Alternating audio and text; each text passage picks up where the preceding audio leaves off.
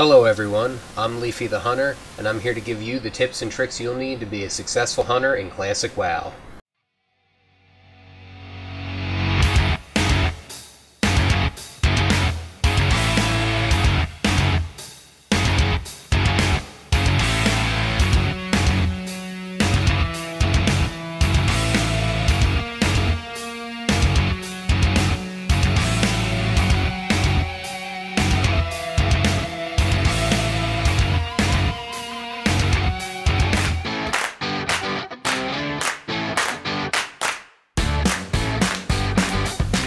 Now you might be asking yourself, why should you trust me? Well, I've been playing a Dwarf Hunter since Vanilla, all the way up to BFA, except for that time I played a Titan's Grip Fury Warrior in Cataclysm. No one said Cataclysm was good. But as you can see from my titles and my pet, I know a little something about how to be a hunter. Now with Classic rapidly approaching, I wanted to make a 10-video series on how to play, quest, PvP, and raid your way to greatness, just like me, because I'm the best. So now let's get down to it. Hunters. What is a hunter? Webster's Dictionary defines a hunter as someone who hunts game. That's not really relevant, is it?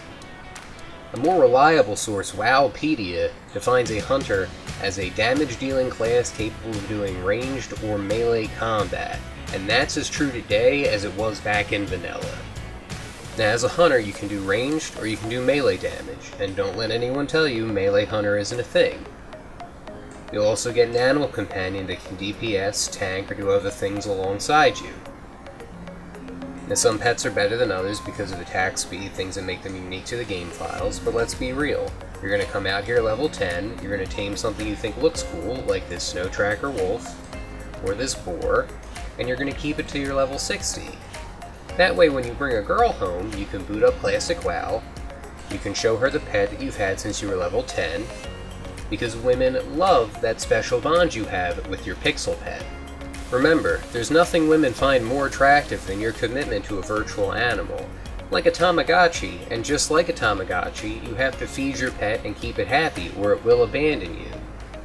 Just like that girlfriend you're trying to impress with your Elite Hunter Deeps. You have to feed her and keep her happy or she will leave you.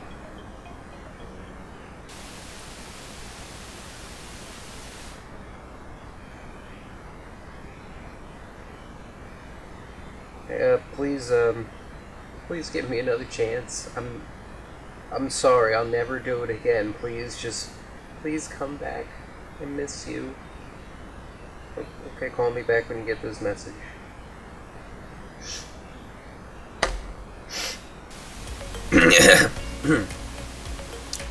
Now, as a hunter, you'll have several abilities to use, some of which you'll be using all the time, like your damaging abilities, and others which you may never use at all, like Eyes of the Beast.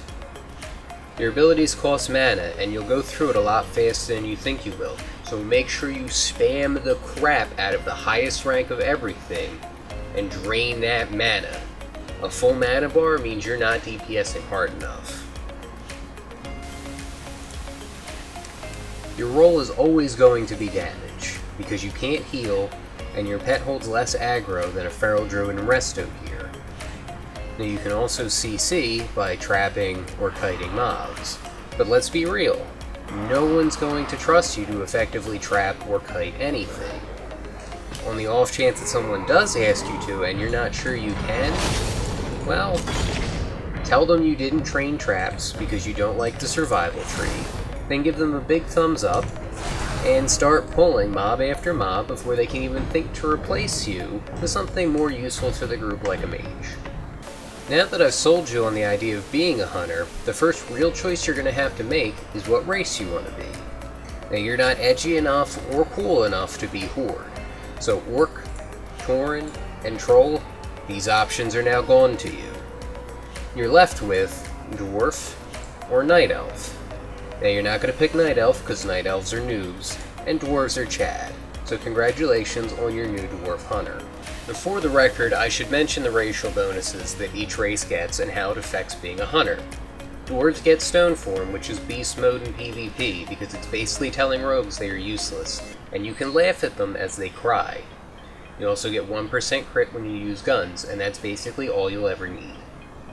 Night Elves get stealth, which is annoying because you can't move, so like, what's the point in having it?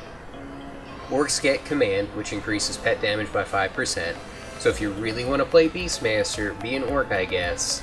They also get Blood Fury, which gives you extra attack power on use, but then, like, you have to be Horde. Trolls get 1% crit with bows, and Berserking, which increases attack speed, but do you really want to be a troll? And last, and certainly least, Tauren. As a Tauren, you get a tiny stun, but you have to be basically on top of someone to use it. And at that close range, you might as well get your melee weapons out, because you're not a Chad Dwarf with Stone Form to get away from that rogue you just stunned. Now that you've made your Dwarf Hunter and entered the starting zone, you'll notice that you have Raptor Strike, which is your primary melee ability, and ranged auto attack. Leveling as a hunter is pretty easy, and you'll find this out, because by having ranged auto attack, all you need to do is run around and just auto attack the mobs. And if you pick a high pop server, everyone will be rushing to these mobs, so all you need to do is target the mob, tag it before anyone else, and then you're moving on to the next one while everyone else kills the mob that you just tagged, doing effectively all the work for you. Now, will this hurt your reputation on the server? Probably. You'll be looked at like a huge asshole.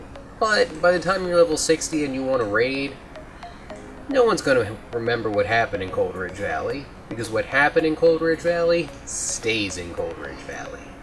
And once you get to level 10 and you get a pet, things will seem like they got even easier. But you have to remember, Hunter pets of vanilla are worse at holding threat than prop paladins, and that's saying something. So don't expect the pet to do much tanking for you. You'll need to get good at kiting. Practice as you level, and it will come in handy later. Have a group quest to kill an elite, but you're a hunter and your anxiety prevents you from grouping for it? No problem. Just kite the mob to the nearest town and get other people or the guards to kill it for you. The key is to kite the mob as close to the quest giver as possible for instant turn-in and faster leveling. As you level, you're going to get new abilities, but unlike retail, you're going to need to locate a class trainer, and you're going to need to pay him to teach you those abilities. Train everything, even the stuff that seems completely useless to you at the time. Is it expensive? You bet your ass it's expensive, but you're a hunter, and not training useless abilities and wasting your hard-earned silver and copper is beneath you. Also, don't forget to train and use your hunter tracking. This will give you a huge advantage in locating quest mob respawns on your minimap. Everyone who's not a Chad hunter will be looking around with their eyes. You'll be looking around with your minimap, and this will give you a huge advantage in getting to and tagging those mobs before anybody else. Now you might be asking yourself, do I quest, or do I do dungeons to level 60? I say do both, but also do some PvP. And hell, you're a hunter, farm some rare crap while you level. I leveled from 24 to 32 farming the Crimson Whelpling pet in the wetlands, and doing some PvP in between farming sessions. It really helped me to not run out of quests for at least 2 more levels after that. Dungeons are also a good way to meet the people on your server and network. But just in case you don't do well in dungeons by leaving your pet taunt on, or pulling everything in sight, or need rolling that spirit ring because it had plus 1% crit on it, and then everyone calls you a ninja looter even though all gear is hunter gear, maybe you just want to stick to lower level dungeons. That way when you get to the higher levels, no one remembers your name. Well, that's all for episode 1 of the Classic Hunter's Guide. If you liked this video, make sure to hit like and subscribe, and I'll see you next episode where we'll talk about hunter specs and DPS. I'm Leafy, the literal god of hunters, #1, the best, baby. Be good out there, hunters, and remember to feed your pets.